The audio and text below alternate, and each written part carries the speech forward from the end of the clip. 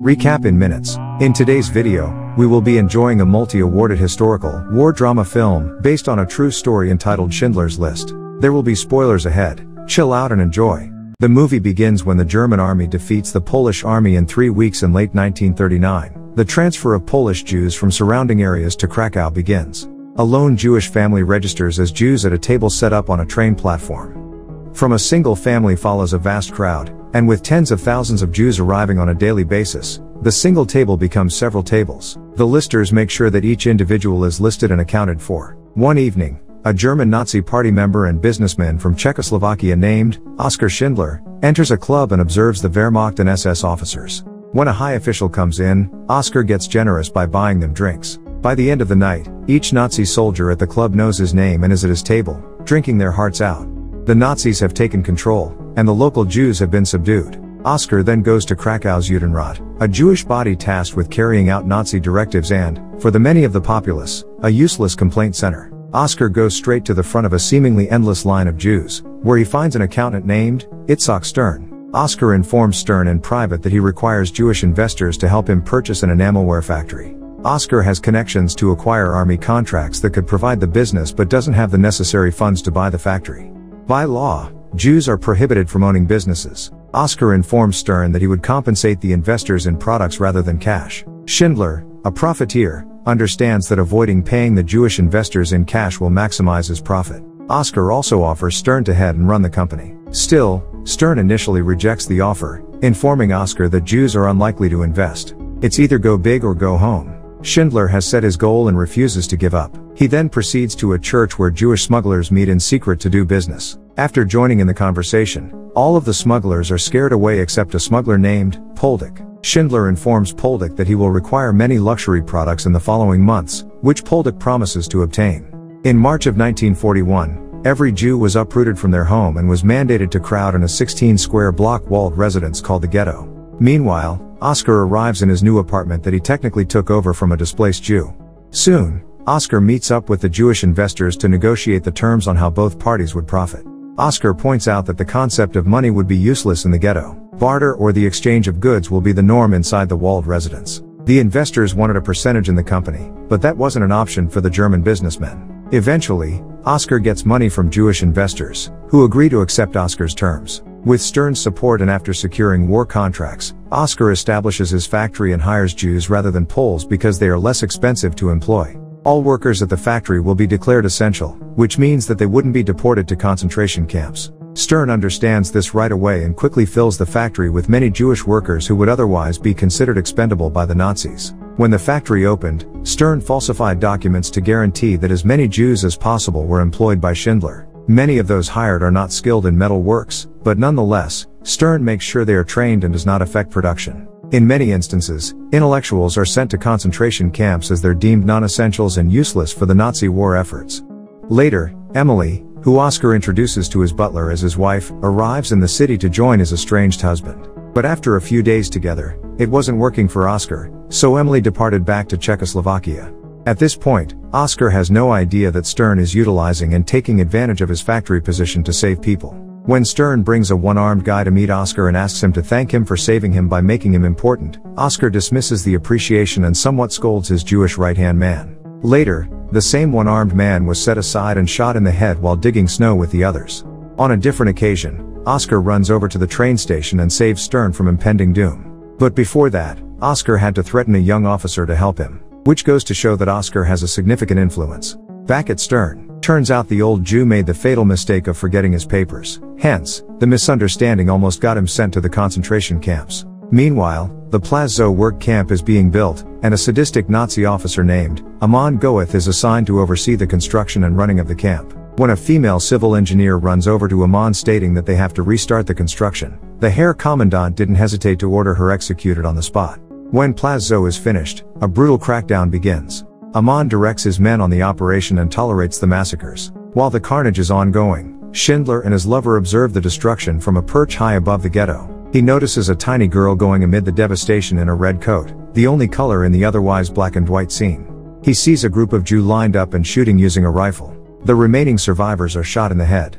Schindler's lover begs him to return home with tears in her eyes, and Schindler is clearly impacted by what he witnessed. The eradication and massacres continue into the night. Even those who managed to hide during the day were not safe. Back at the camps, the guards do a count on the Jews and have them work. Amon observes the whole scenario from the scope of his sniper rifle positioned on the balcony of his villa. Whenever the Herr Commandant sees a Jew lazing around, he snipes them out. With no one to work in the factory, Oscar's business is affected. Despite Oscar's disgust for how a man could easily take a life, he makes an effort to befriend Amon in order to secure the future of his plant and the supply of workers. Later the two come to an agreement. Oscar bribes Amon, and in return, Oscar is given permission to set up his own subcamp and continue with production. Later, a lavish party is thrown. Due to Oscar's generosity in giving the soldiers some piece of whatever splendor like alcohol, food, or money, he earned the title Herr Director. Oscar continues to meet with Stern and have the Jew do errands. In a surprise inspection, Amon tested a prisoner on making door hinges. The Jew was very proficient in making one. Still, the Nazi officer noticed that he had a small pile of hinges despite working long hours. Amon was about to execute the Jew when his gun was jammed. He tried to shoot the Jew multiple times and even used a different weapon but failed to kill the man. Like some sort of divine intervention occurred. Days later, Regina Perlman, a Jewish girl posing as a Gentile, visits Oscar's factory. She implores the German to hire her parents, claiming that his factory is a safe haven. Oscar refuses to assist Regina and dismisses her. After the incident, Oscar rants at Stern later, telling him that he is not in the business of saving people. When Oscar is done, he hands Stern his gold watch and orders him to bring the Perlmans over. From then on, he becomes actively involved in protecting Jews and begins aggressively saving them. Oscar gradually offers Stern more of his personal belongings to use as bribes to entice people to his workplace. He even helped a bunch of Jews by spraying them with water while on a train bound for Auschwitz. On Oscar's birthday, he kissed a Jewish girl on the lips, which later got him into trouble with the military police. Kissing a Jew was in violation of the Race and Resettling Act. Fortunately, Oscar has some good friends in high places, which got him out with no trouble. Soon, Oscar receives word that Amon is ordered to dismantle the concentration camp, exhume and burn the bodies of 10,000 Jews killed there and at the Krakow ghetto, and send the remaining Jews to Auschwitz. At first, Oscar had made more money that could last several lifetimes. He intends to leave Poland with his money. However, Oscar can't find himself leaving his workers in good conscience. And so, he thought of a different idea. Oscar tries to persuade the Nazi commandant to allow him to buy back his workers. The plan is for him to open a factory in his hometown in Moravia and continue the production of artillery shells and tank shells. The plan was beneficial for both parties, especially the Jews, because it was far from Poland's brutality and mass extermination. The commandant was hesitant because the paperwork alone would be torture. Still, he eventually agrees after Oscar offers to pay for each head. Soon after, Stern starts to type in the names of the workers that Oscar wants to take along. The list goes from 450 to 600 to 850. Oscar was trying to save as many souls as he could. By the end of deliberating, they had 1,100 people, and it cost Oscar more than millions of Reichsmark, the currency used in Nazi Germany. Soon, the people on the list are transported to Czechoslovakia on two separate trains. The men on one train and the women on the other. Moments later, the train for the men arrives first. Oscar welcomes his workers with open arms. Away from the brutal and prying eyes of the fascist, Oscar offers the men hot soup. But due to some mistakes with the paperwork, the women's train was accidentally directed to Auschwitz. The women's heads are shaved, and they are sent to an enclosed chamber.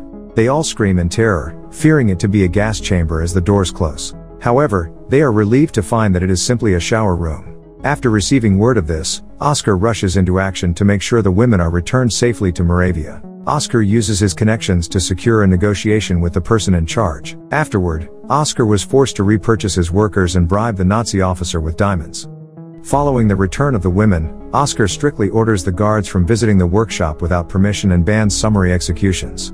As a change, Oscar also encourages the Jews to keep the day of the Sabbath. He spends the next 7 months bribing Nazi officials and purchasing bullet casings from other enterprises just to keep the factory running. But Oscar's production couldn't pass any quality control. During this time, no bomb, artillery shell, or firearms are usable as a result. It was part of Oscar's tactics to sabotage the production, knowing full well that the Third Reich was losing. As soon as Germany surrendered and ended the war in 1945, Oscar ran out of money. But nonetheless, Oscar takes the opportunity to announce to his workers that they are now free. But he needed to depart before midnight because despite being good with the Jews, in the eyes of the Allies and Soviets, he was a member of the Nazi Party, a munitions manufacturer, and a profiteer of slave labor. In short, the others will see him as a war criminal.